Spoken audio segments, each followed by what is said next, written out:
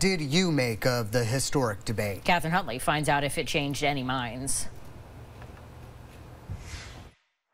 That it's a shame in a country of 330 million people that these are the choices that we have. Shared sentiments about Thursday's historic presidential debate. Age, a standout concern. Because Biden's an old man that shouldn't be doing nothing, let alone carrying that football. I knew he was going to screw up talking. He don't know how to talk.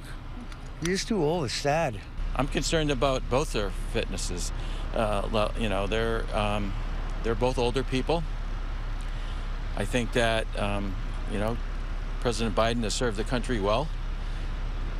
Right now, it seems like he is the Democratic choice. Political pundits and Vermonters also highlighted possible cognitive concerns for President Biden. Somebody's got to be sitting there telling him what to say or what to do because he can't do anything on his own.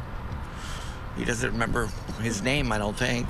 As many people may or may not know, he was born with a stuttering problem, and he's tried many over the years to overcome it, and he does very well, and I had no qualms about that. Some voters yearn for more than a rematch of 2020's election. I plan to vote for Joe Biden. I did before.